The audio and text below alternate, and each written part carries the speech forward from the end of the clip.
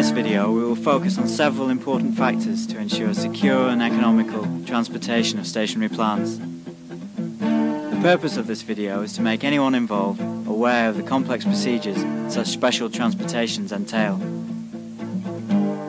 Worldwide deliveries of stationary plants require extensive planning to make transportation as safe and punctual as possible. We shall follow the transportation process from the departure at Ulstein, Bergen to the installation on site.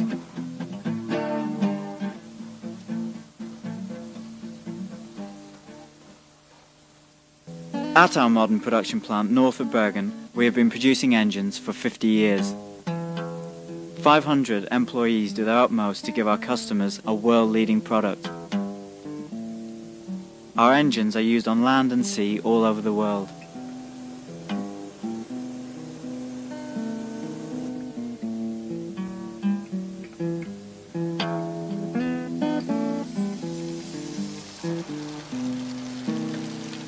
At Ulstein, Bergen, we emphasize quality, and transportation is no exception. Traditionally, our engines have been delivered to the maritime world, involving transport from factory to shipyard. In later years, the gas engine has become an important product, presenting new challenges to the transportation. This is due to the customer's location, which is often nowadays less central than that of a shipyard.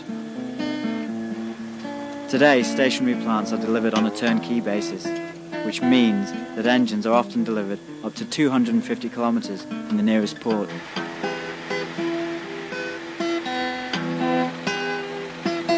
Before the engine leaves the factory, it is subject to thorough quality tests to ensure that the customer receives the best possible product. After testing, the engines are painted and prepared for transport. Untreated surfaces are covered up.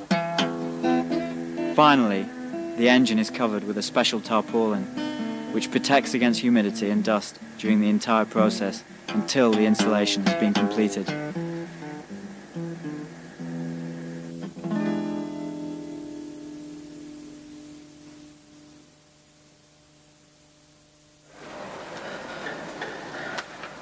It's 4:30 in the morning, and an engine is being prepared for transport to Plymouth in England.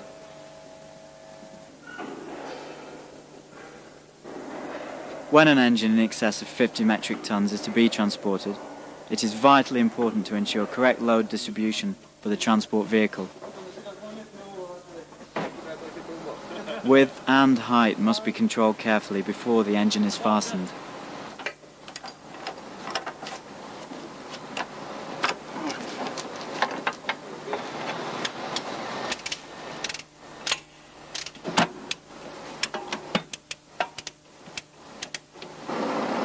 To drive special transports like this one, permission is required from the respective country's authorities.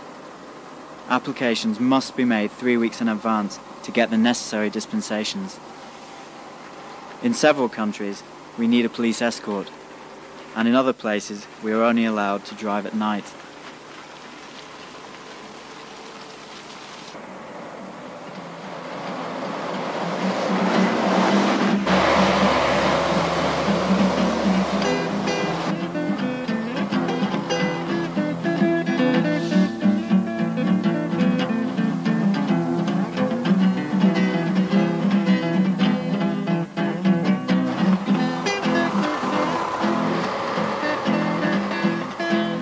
The journey includes a crossing by ferry from Bergen to Newcastle.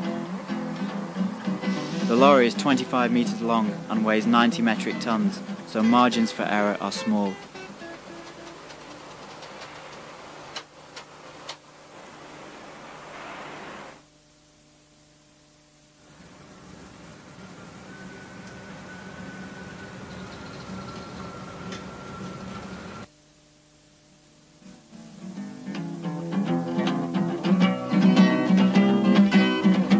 After docking in Newcastle, the journey continues to Plymouth. The infrastructure up to the destination must be examined well in advance. Bridges, tunnels and other possible obstacles can indeed cause trouble.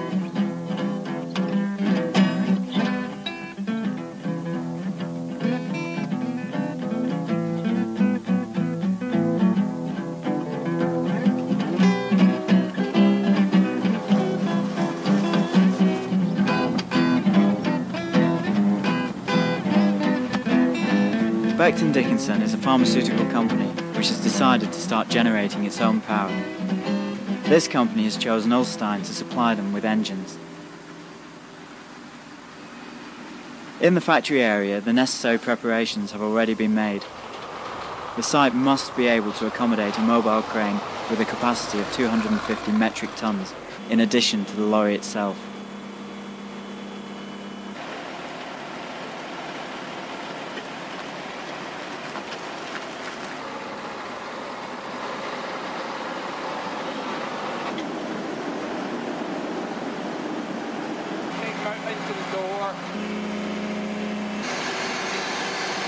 It can often be a problem to get the engine into the on-site building. Therefore, a supervisor from our transport agency is present to manage the operation. To facilitate the towing of the engine into the building, jack points have been made in advance.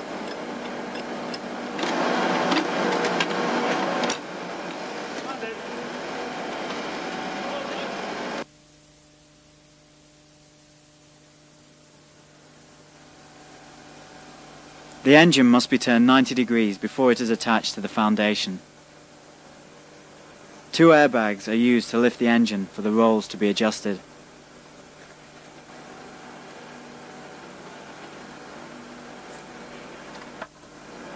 The air is provided by the trailer's compressor equipment.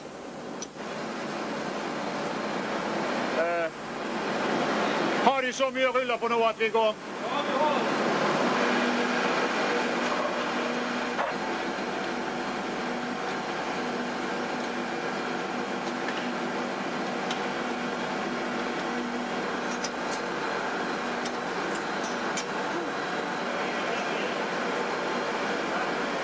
An extremely complicated job has been completed successfully, and we're going back to Bergen again. This time we'll follow 3 engines on their way to Bilbao in Spain. The journey begins with a sea crossing.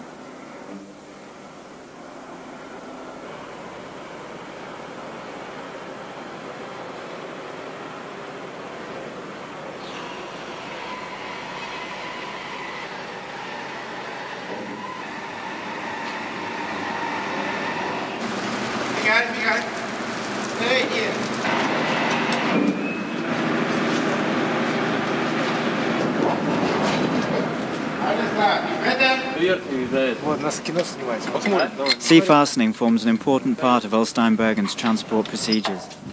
A long crossing, often under extreme conditions, makes proper securing of the load essential. Additional securing points are welded onto the deck. Nothing is left to chance.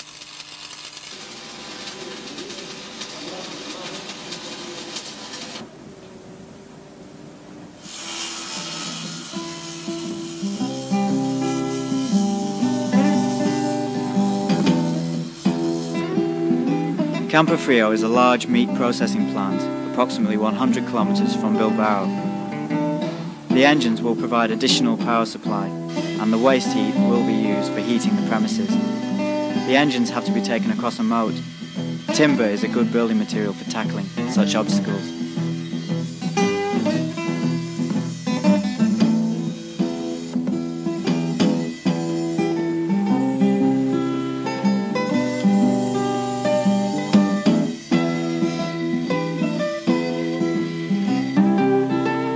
The engines are now a short distance away from the foundations, and the basis has been made for a simple operation. In Bilbao, the engines were reloaded onto a car. The crane and the lorries arrive at a busy building site. It is important that there is enough space for them and that the road can sustain their weight.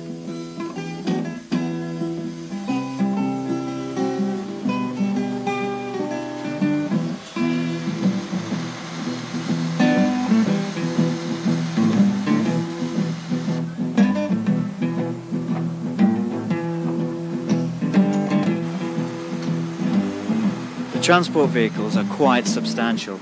We are dealing here with strong forces. Our supervisor is once again on site to control the operation.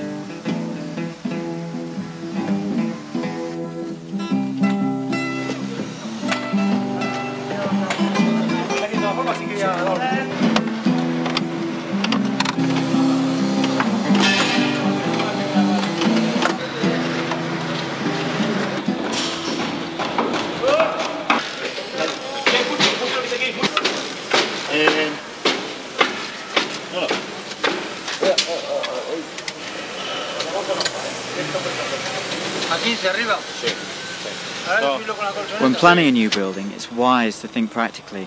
Here, for example, there is ample space between each engine, which facilitates maintenance once the engine has started operating. Service engineers will need space for a workbench, and they also need a hoist attached to the ceiling for lifting large components.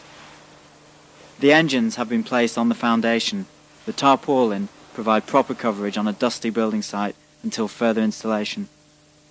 For the transportation of our engines, 4 points need special consideration.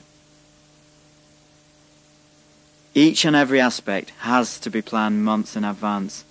Nothing should be left to chance.